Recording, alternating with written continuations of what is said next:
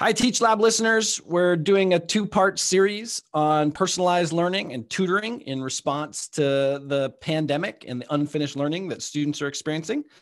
Last episode, we talked to Matthew Fields from Houghton Mifflin, and this week we're talking with Matt Kraft from Brown University around his blueprint for a national tutoring initiative.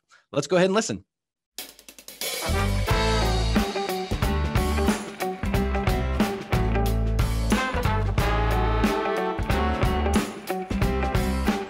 From the home studios of the Teaching Systems Lab at MIT, this is TeachLab, a podcast about the art and craft of teaching. I'm Justin Reich. Today's guest is Matthew Kraft. He's an associate professor of education and economics at Brown University, where his research and teaching interests include the economics of education and education policy analysis.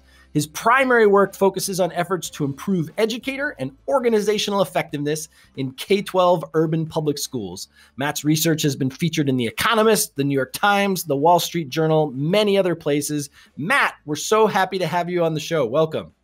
Thank you, Justin. Great to be here with you. So, Matt, we're particularly excited to have you today because you've just released this very timely working paper, A Blueprint for Scaling Tutoring Across Public Schools. I think the heart behind this is that it's been a very challenging year for educators, a very challenging year for students. And, despite heroic, valiant efforts by educators, students in the 2020-2021 school year are just not going to learn what students would have learned in the 2017, 2018, 2019 school year. There's probably some of those things that we can go, that stuff's pretty good, but you'll be all right without it. But there's other parts of that are really important for students, and we want to help them, finish some of that unfinished learning. What's the rationale for thinking of tutoring as one of the first places to go to address those kinds of challenges? As a former teacher, I couldn't agree more with the heartfelt respect and appreciation for everyone out there in classrooms and on computers trying to support kids through this unbelievably challenging time. There's no doubt that it's just not as good to teach remotely or in a hybrid context it is for teachers to be with kids in school every day for a full academic year. And it's certainly not the case to do that in an emergency with no training, with no practice, with no institutional structures. I mean, I think we might be able to imagine that there's some versions of online school that might work just fine for some kids. It's probably not impossible to conceive of, but definitely if you were to come up with ideas to substantially hobble educational systems, making everyone instantly become an online teacher is probably one of the most effective ways to do that. Well said. And certainly things are going better, improving compared to the emergency remote transition we had in the spring.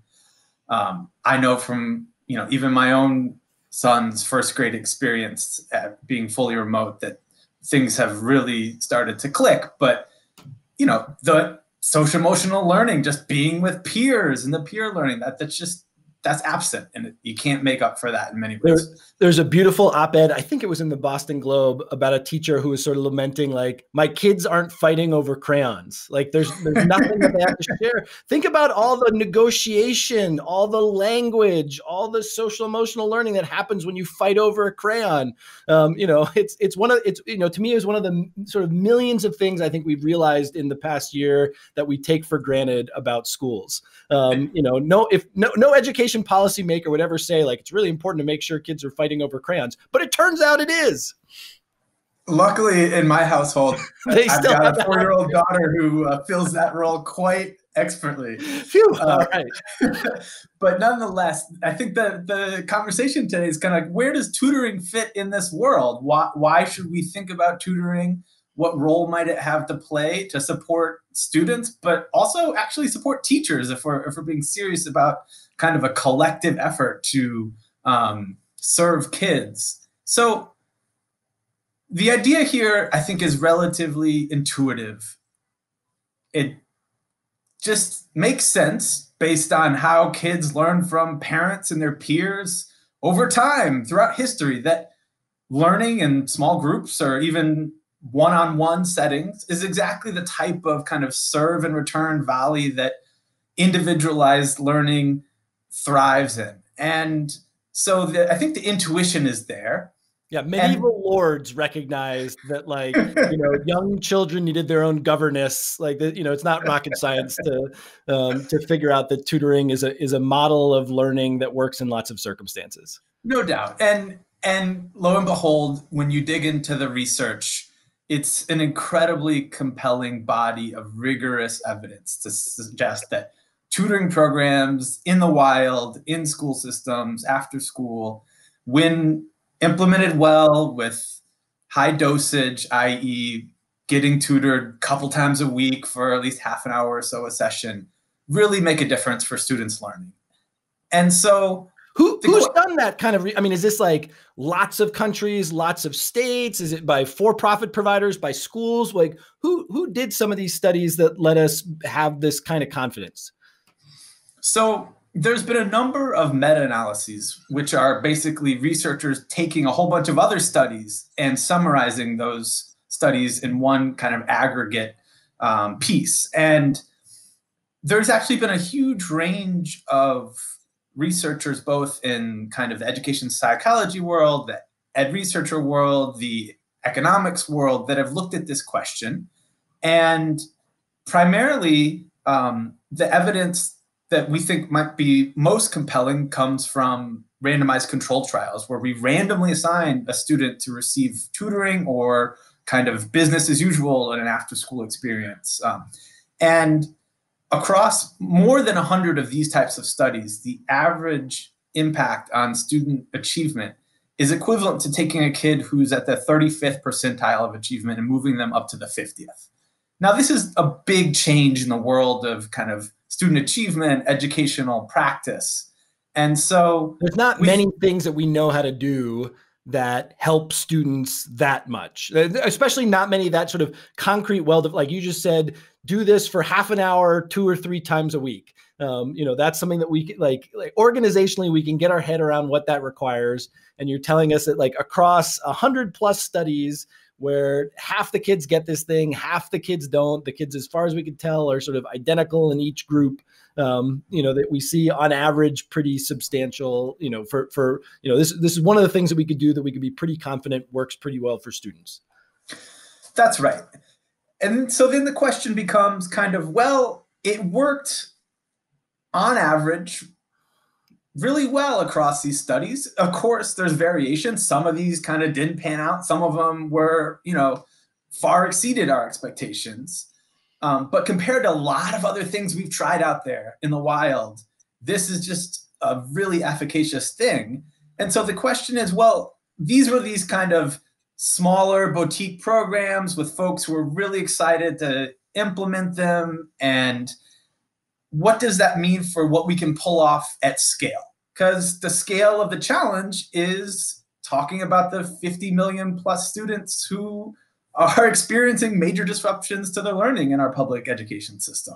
So a lot of these randomized controlled trials, they might have been like, oh, well, let's take 100 kids in an after-school program and put 50 of them here and 50 of them there. And the kids might be in the after-school program because their parents knew to sign up for it.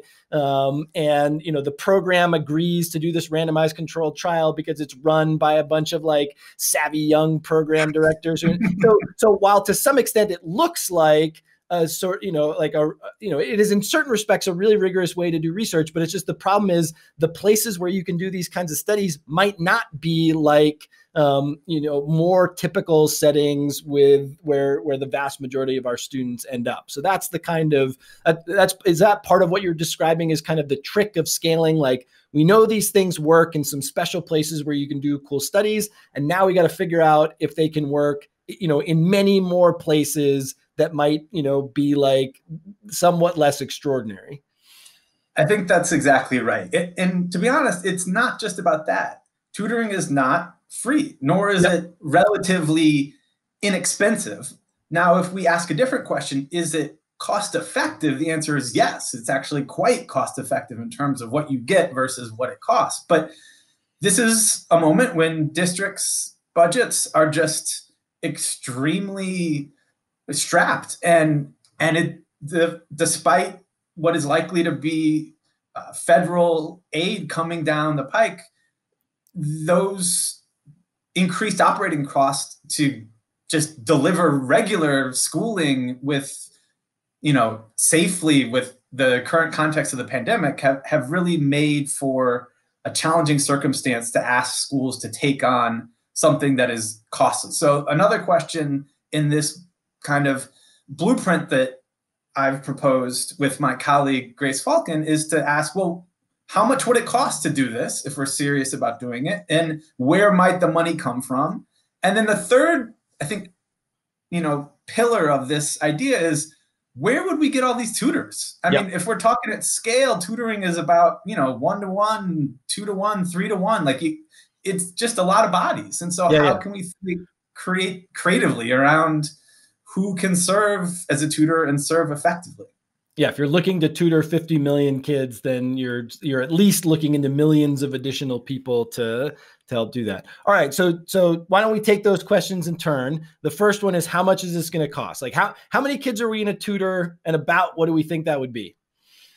So let's start with the idea that if we had an ambitious goal to target tutoring for all, say, K-8 Title I schools.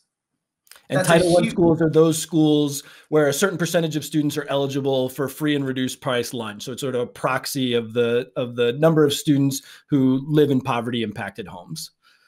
That's right. And so this would be, we're talking tens of millions of students. Our estimate, ballpark, is that's going to cost around 10 billion. You can give a range if you'd like, but just to put that in context, about $10 billion. Now that's about ballpark about what we spend in other kind of federal support programs related to education. And, for example, the entire current funding for Title I is about $15 billion annually. So this is a huge amount of money, but it's also less than 1% of the total amount we spend on public education in the United States. So it's relative to the existing federal programs, this would be a monumental kind of new investment. But relative to what we actually spend, given that most education funding comes from local and state sources, this is actually a very small fraction. Right. And let me just make one point clear. We're in a process of envisioning. So we've kind of suspended reality here a little bit to just ask some big questions, conduct a thought experiment. I really envision this as being a slow, incremental process of growth where entrepreneurial and interested schools and districts try things out, are in the vanguard of seeing what works for them. If it does work for them, they share their best practices, their neighboring schools and districts observe things working, and it grows from the ground up. We can't forget that things like kindergarten, which we take for granted in our now, K-12 system, didn't exist several decades ago. And it took about 30 years for kindergarten to slowly make its way into the standard public school system that we know it to be today. And so I think we need to have the long view here. And that sets up this kind of funny tension between the conversation around we need to immediately step in and act to support kids who are struggling today versus how can we, over the long run, complement the group instruction that is common in public schools and classrooms with individualized instruction as a whole child approach. Because in a sense, you're saying, yes, there's extraordinary educational needs that are urgent, like our system has never faced before. But frankly, even if there wasn't a pandemic, a national blueprint for tutoring might still be a good idea. Just our regular pre-COVID system, young people could benefit from having more individual time, one-on-one with caring adults who want to help them learn. It just happens to be that at the moment, we feel these needs extremely urgently. That's exactly right. In fact, I wrote a blog now over 5 years ago, much to the spirit of, hey, what if we just had a tutor for every struggling student in this country? And that was certainly kind of pre-pandemic thinking. I think what's unique now is that there's just been a wellspring of interest in tutoring from a lot of different corners and sectors of kind of education and policy. And so the timing is right to talk about what it would mean to scale tutoring. And it might create this unique window where we also have the flexibility and kind of bravado to rethink schedules in a way that we might not otherwise have, given that the pandemic has forced us to do so already. Yeah, we know for a fact that if we have to, we can make very substantial changes to all kinds of organizational structures in schools if we think it's what we need to do to keep students safe, to keep teachers safe, to make learning work. All right, so it'll cost us about $10 billion, which is a lot relative to what we spend now from the federal government, but not so much relative to what schools spend in general. How would the whole thing work? What would a national tutoring plan, like, where would we find these people and what would they do? So there's I think of a debate going on right now about how to scale tutoring. And I think there are different visions of what this would look like. And when we say national, I think that evokes different visions. Like, does national mean that the federal government stands up a federally run, entirely operated thing that shows up in the community and starts to tutor kids?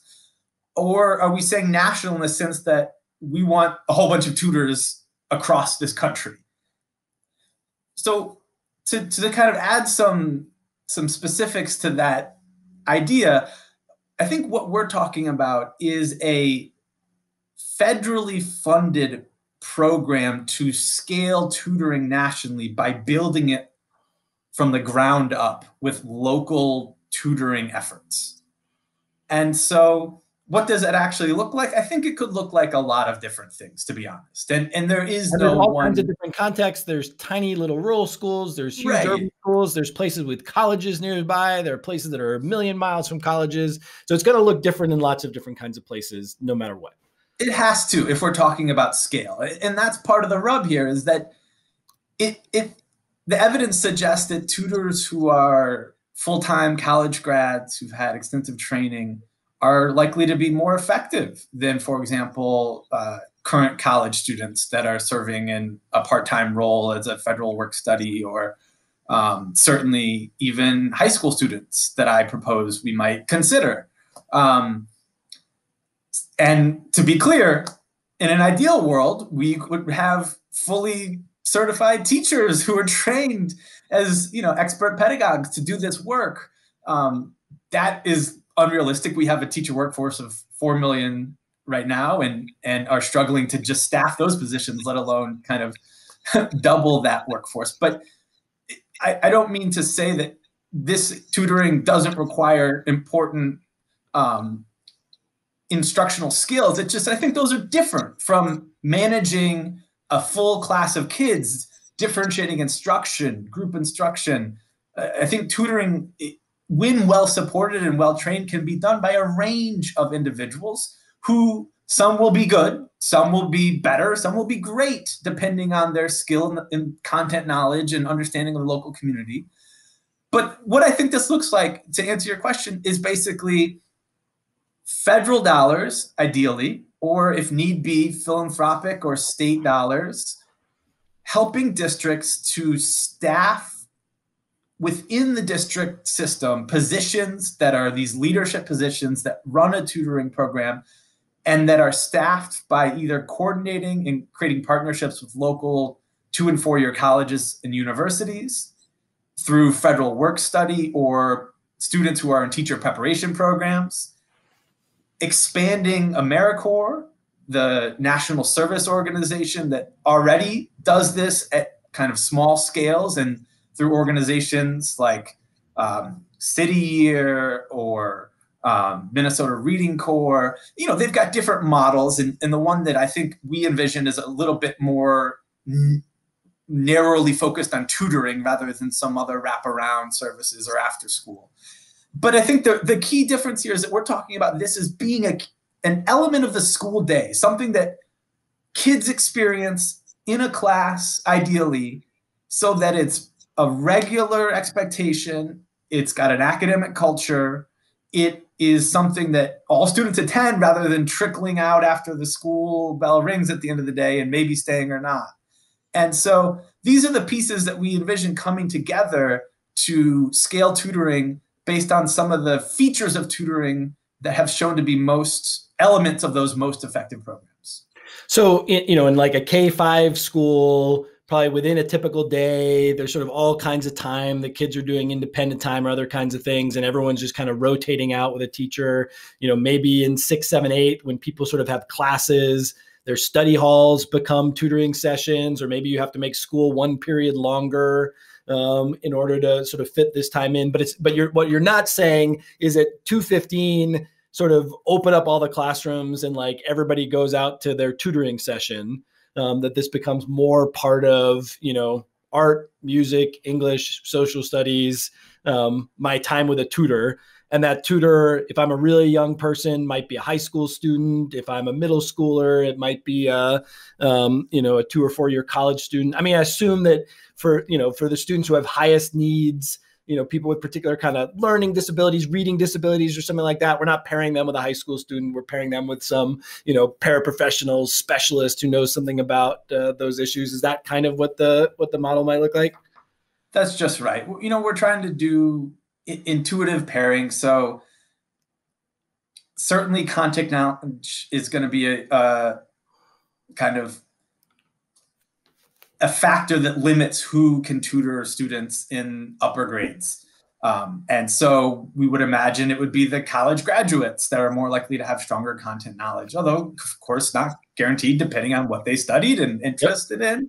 But as a thought experiment, older kids who are in high school, let's find the college grads, college students, middle schoolers, elementary kids, potentially leveraging high schoolers. Again, less evidence there. The evidence I talked about at the beginning of the show largely comes from the kind of full-time service tutoring programs or part-time adult volunteer or college tutoring programs. So the idea of leveraging high schoolers and other peers as tutors is not novel. I bet you listeners to this podcast will be able to raise their hand and say, oh, my school has a kind of small little boutique program that we developed around reading buddies. So I think it's intuitive, but the research based on that is limited. And so it's unclear if we think it would work at scale, that element of it.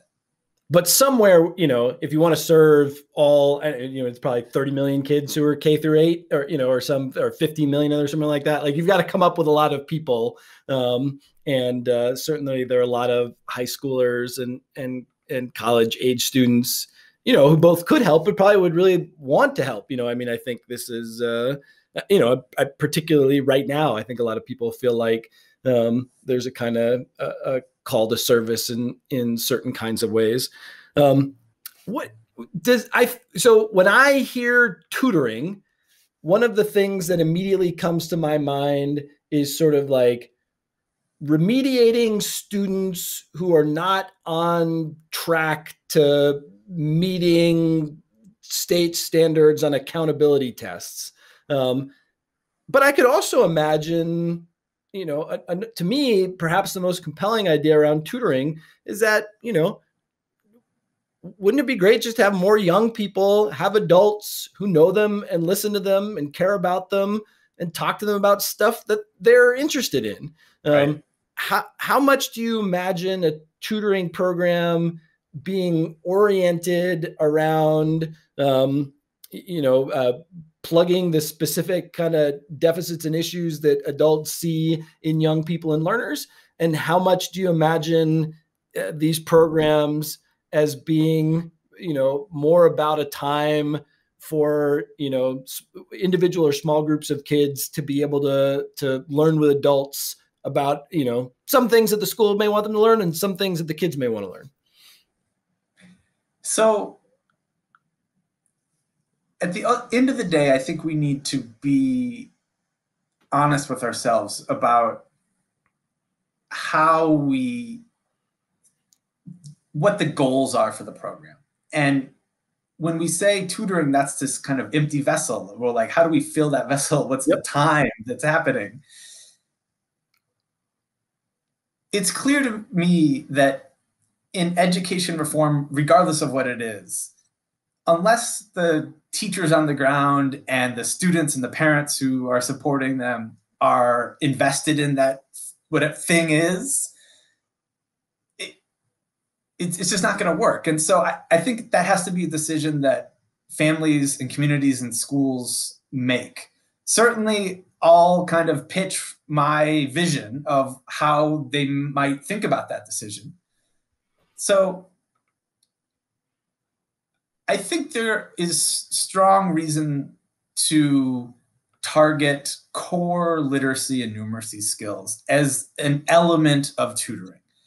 And I think in doing so, you can, with the right amount of training and support in sustained relationships, i.e., we don't have a rotating cast of tutors showing up and you forget who your student is and you don't know much about them. You want a sustained relationship. Me and Matt are hanging out for a semester, and like Matt's my guy who's going to help me this year figure some stuff out. That's right. And I know Justin is kind of into like the Dungeons and Dragons reading, like he'll do the stuff he wants to, but not so much the other stuff. And so like I'm figuring that out, and I can find those kind of turn on the light bulb, connect to your interests, avenues. But I think that having something to build off from as a starting point, some type of instructional materials that are about supporting kids to do grade level work by figuring out if they need extra support to be able to achieve that. It's not going back and reteaching old stuff just because they got a certain score on a test. It's asking, what are you trying to do in your current class? And what challenges are you experiencing that might prevent you from having success in that? And so, there's a debate about like, we need to accelerate, not remediate. And inside classrooms, like, I'm not sure that those words have as much meaning as they do in the kind of educational policy arena of debate. But I think the idea here is that if we have something that a tutor can build off of, so when the student doesn't come with questions, which is probably likely to be quite frequent, right? They're not just like, well, like, let's talk about the weather, or like there's a push, there's a drive. But ideally, we want more. We want them to start out by getting to know the student, by hopefully becoming another caring adult in their life. And this is anecdotal, but I think there's reason to think that tutors do a better job when they feel like they're making a difference. And it's easier to see that you're making a difference when a kid is making small incremental improvements and little victories in academic content. You can like see that happening. And so I think there's some kind of potential reinforcing processes there when you build on core academics. Now, you might say, well, what about those kids who are doing great in those subjects? This is where the kind of, is tutoring for remediating COVID learning loss, or is tutoring just about helping to improve how we deliver instruction in schools generally? I would argue that with scarce resources and the current emergency pandemic, we should target our efforts towards schools where kids have experienced concentrated harm from the pandemic. And I can see a world where we build from there. And so we have an equity lens for targeting those communities that need the most support, building the program that ideally taps local supply of tutors who know the context of that community and know kids' daily experience and lives. But that we should think bigger. I would be really disappointed if what happens is a rapid but temporary, ancillary, and remedial focused tutoring effort that kind of goes by the wayside in a year or two because it's viewed as about a response to a pandemic rather than a shift in how we think about instruction. One of the things that strikes me about an increased emphasis on, literacy and numeracy, reading and math, is that's kind of what, in the schools that we're talking about, that can kind of be all day anyway. I mean, there are a lot of schools that already feel a bunch of pressure to have more reading and math. And there's an alternate argument out there, which is like, don't these kids need the arts? Don't these kids need music? Don't these kids need more time outside? Don't they need to learn to code? I mean, one of the most interesting things to me about our initial response to the pandemic, if you look across the policy guidance in late March from the 50 states, there are all kinds of states that offered sort of sample schedules.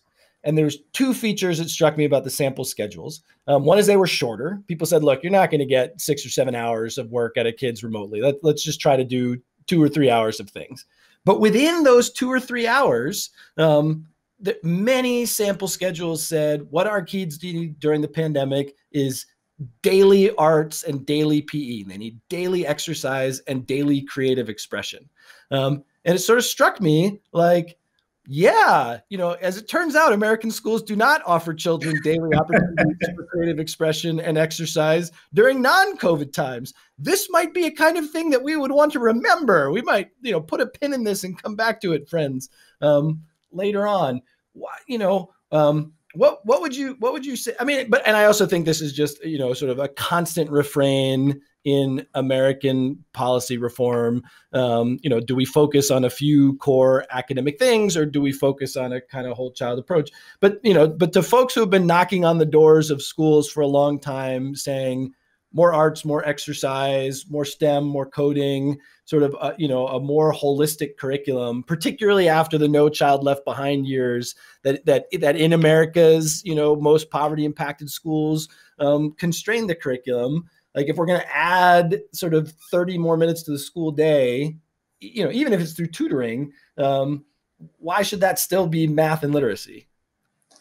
I'm glad you're pushing on this point because it's really cuts to the heart of what's the purpose of schools and schooling, and what do we want to use scarce time to do with students.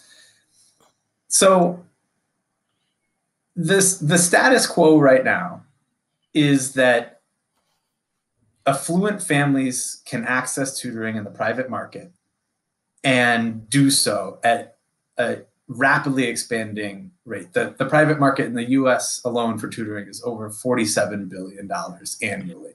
There was an incredibly powerful article in the Boston Globe a couple of days ago, which we'll put in the show notes, about kids having reading difficulties during the pandemic. And, the crux of the story was there were sort of 3 or 4 stories of poverty impacted kids, English language learners suffering tremendously. And then there are a couple of rich kids who are like actually with reading disabilities who are doing better during the pandemic because their parents were like, oh, well, if you're not in school, just hire private tutors who have specialized training about these things. The parents are saying, oh, the pandemic, lots about the pandemic isn't great, but my kids are really thriving because I've finally managed to get them the personalized supports that they need. So we'll put a link to that, but I just think it was an incredibly powerful example of just what you said, which is that, that if you can afford it, there's plenty of tutoring out there to be had. That just really highlights in stark terms the inequities of the status quo. And so if we are to not think about changing how schooling works, it is in effect a default acceptance of that current world. And so what I'm saying is, given the empirical evidence, given the just willingness of parents to pay a whole bunch of money for tutoring, I think it's likely that it can be effective. There's no guarantees. It has to be done well, and it won't work great at first, and you're going to have to improve. There's a whole bunch of kind of landmines, as there always are. But with a sustained commitment to continuous improvement and like problem solving, there's, I think, potential here as much as there is for any other things that we do in school. And so let's have that be part of the school day so that it's equitably accessible for all kids, particularly those kids who most need it. And then the question is, well, where do we get that time? And so our vision is to add time to the school day, because I 100% support the idea that athletics, physical education, the quote specials of, you know, developing arts and language and music are essential to not only kids' kind of whole child education, but about making them be excited about school and engaged in school and developing kind of those socialization skills. So I wouldn't argue that we need to like chop off one of those periods and fill it in with kind of drill and kill core math and reading.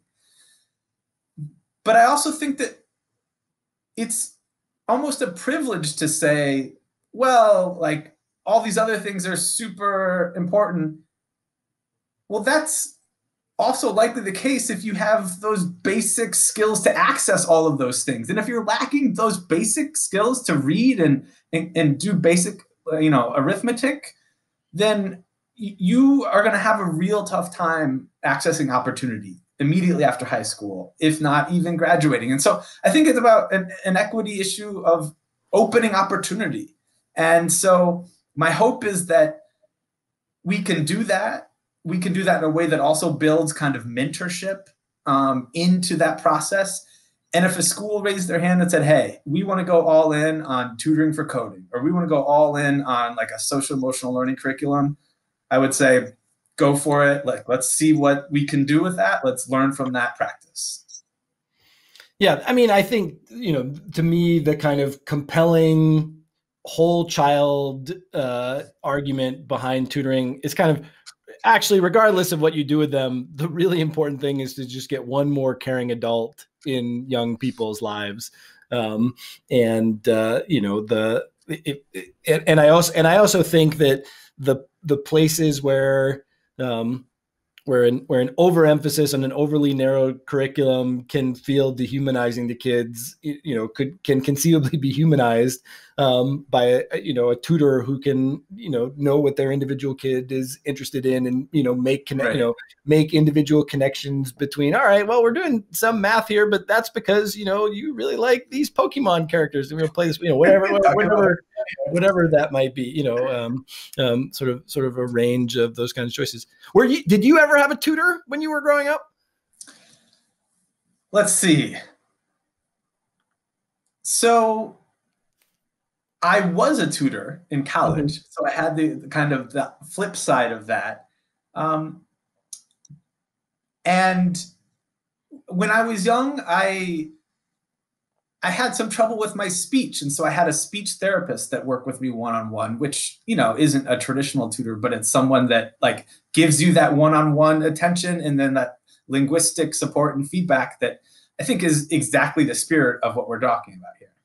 Yeah, someone that gets to know you a little bit, someone who identifies some of the things that you're struggling with, helps you build capacity, helps you feel more confident, and all of the other things. That's right. You know, as you know, I was, and I think a lot of students likely are, there's a little bit of kind of defensiveness, or, you know, you can be kind of ashamed of not knowing something that you think you should technically know or be able to do. And so there has to be that relationship there with someone who's going to, you know, open up with about the struggles you might have experienced and be willing to engage, rather than kind of the behavioral reaction, which is not uncommon, which is rather than do this thing that I can't, I'm just going to kind of act like I don't want to, or act out so I don't have to. Well, and, you know, there's a huge difference between a tutoring program that serves a wide range of students and a tutoring program that's targeted only at the most struggling kids, that becomes a kind of stigmatizing experience. You know, like being pulled out for extra reading help feels an awful lot different than when like all of your 7th grade reading buddies come into the 2nd grade classroom, and everyone goes and hugs their friend and sits down with them and does reading together. To some extent, they exist to serve the same function to build literacy capacity, but they can feel very, very different to young people. I think the culture piece here is really important. And so that is why in our kind of blueprint, we argue for a school-wide model. That doesn't mean it needs to be every school in the country immediately.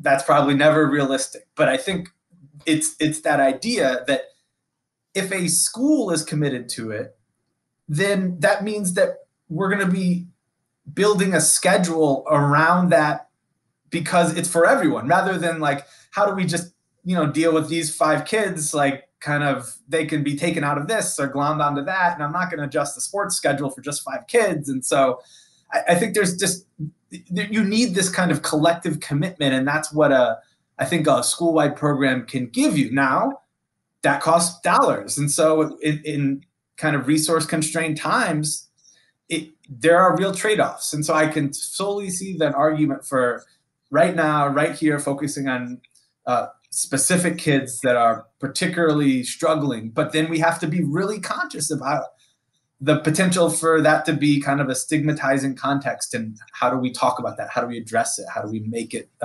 something where they're not ashamed, but they feel kind of supported? I wonder, there's another sort of labor issue here that I imagine that you've thought of, which is that, let's say districts are facing 5 to 10% budget cuts in the coming year, in which they're just going to have to let go full-time staff.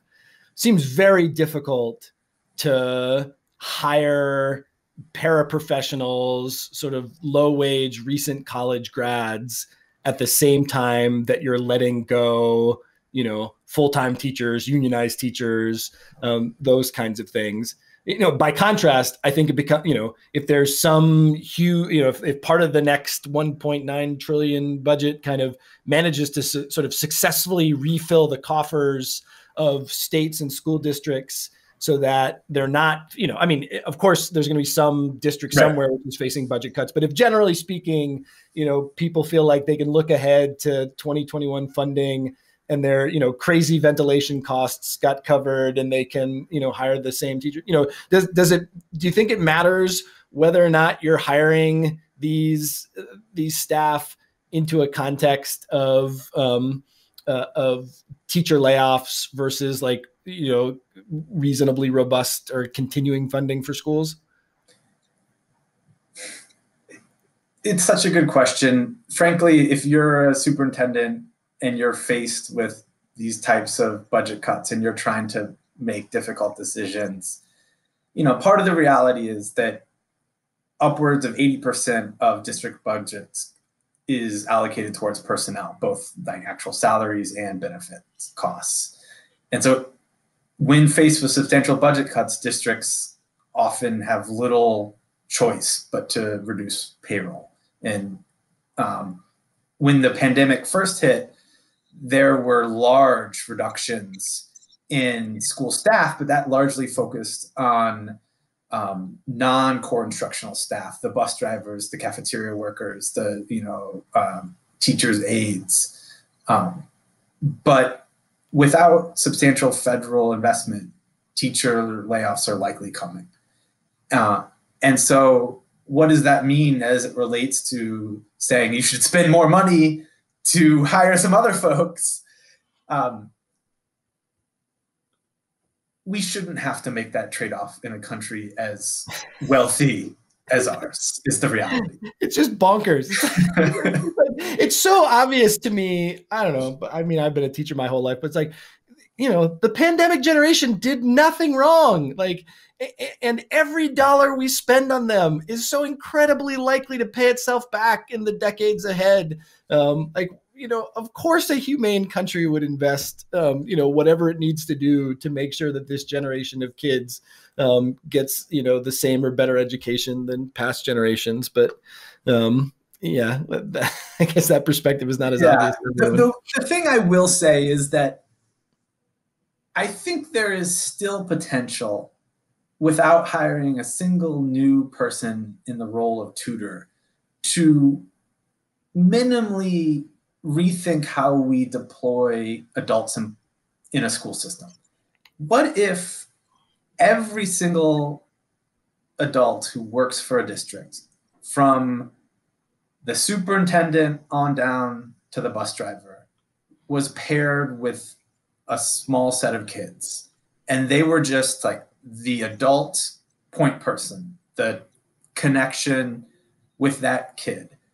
And maybe that's just about quick check-in, maybe it's about shared interests, but I just have to imagine that there are more creative ways to engage students with all these folks who now, with the tools of remote learning, could connect with students who otherwise have never had a one-on-one meeting with an adult in their school district and would benefit from it. And so I think it's just, budget challenges aside, we have to continue to think creatively around getting more individualized touch points with kids.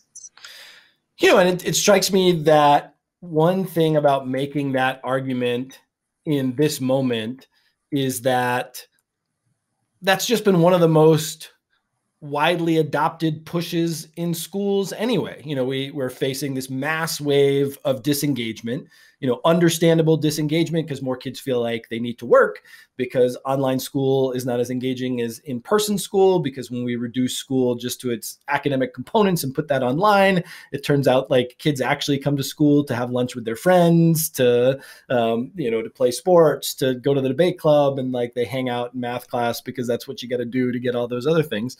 And so a response in which all kinds of districts have strengthened. I couldn't tell you how many districts. I think we don't really know exactly what's going on across the country right now, but certainly here over and over, we've strengthened our home family connections. We've strengthened our advisory programs. We've asked more people to play more of a role in connecting with individual kids. We've asked our teachers to rearrange their schedules to have sort of more one-on-one touch points.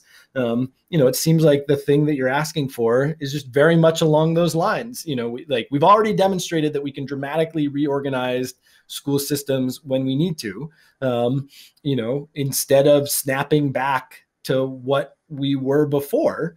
What if we took this moment of plasticity and uncertainty and said, hey, when we recongeal this thing, let's recongeal it in such a way that a little bit less time in people's day is spent in whole class environments, and a little bit more of their time each day is spent with a person who's older than them, who cares about them, who helps them learn some stuff that we all agree is important.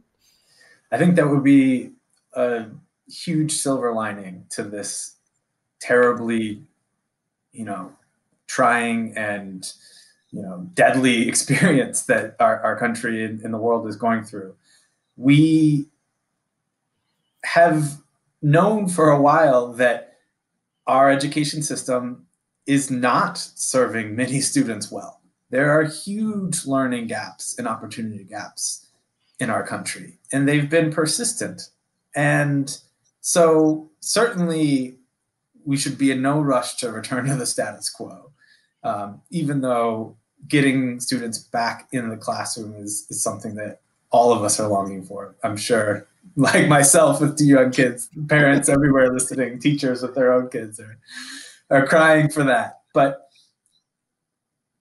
the pandemic has just shown a harsh light on the problems of our system and exacerbated them and put them in stark relief. And so now we can think about creative solutions, but we can also ask, well, what if we actually invested in and went forward with the things that we've long thought are meaningful and benefit kids, but we kind of found reasons why they weren't feasible. That the system can't, it looks like this with this schedule, and like the buses run at this time. So how could we do that? Like, I think the benefit not only is that have been forced to change, but we've kind of found it within ourselves to recognize that actually, change is possible for a highly decentralized, very kind of non-dynamic system.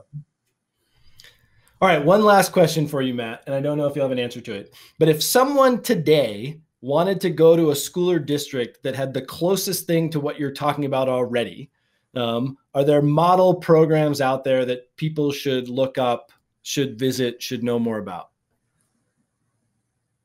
I think the program will look different in every context, but I started this journey as a doctoral student by visiting Match Charter School in Boston. And Match is one of the kind of original OGs of high dosage tutoring. Michael Goldstein and his colleagues there developed a model that employs AmeriCorps service members to work full days delivering tutoring in a tutoring class throughout an extended day.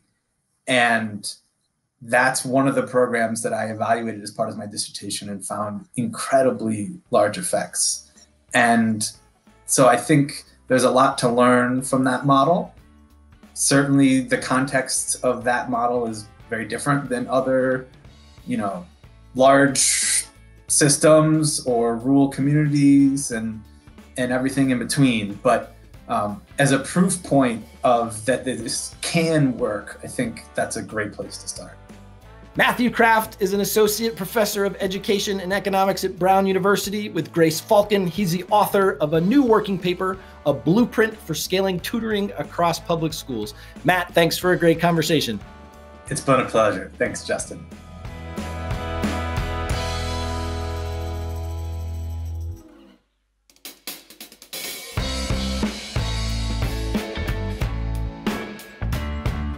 In the months ahead, we're going to be hearing all kinds of ideas and proposals about tutoring, and there's really no one thinking about it as ambitiously, as creatively, as thoughtfully as Matt Kraft is. So I'm glad that we could have that conversation with him. I'm Justin Reich. Thanks for listening to TeachLab. Be sure to subscribe to TeachLab to get future episodes. And if you like our podcast, leave us a review. You can check out my new book, Failure to Disrupt: Why Technology Alone Can't Transform Education, available from booksellers everywhere. You can read reviews of the book, check out related media, and sign up for online events at failuretodisrupt.com. That's failuretodisrupt.com. And join myself and Vanderbilt professor and author Rich Milner in a free self-paced online course for educators, Becoming a More Equitable Educator: Mindsets and Practices. Through inquiry and practice, you'll cultivate a better understanding of yourself and your students. You gain new resources to help all students thrive, and develop an action plan to work in your community to advance the lifelong work of equitable teaching. If you've previously taken the course, we'd love to have you back. Bring your colleagues, form a learning circle in your school or community, or just come and participate in our online course. You can find the link to the edX course in our show notes, where you can enroll now, and the course will run through August 26, 2021. This episode of TeachLab was produced by Amy Corrigan and Garrett Beasley, recorded and sound mixed by Garrett Beasley. Stay safe. Until next time.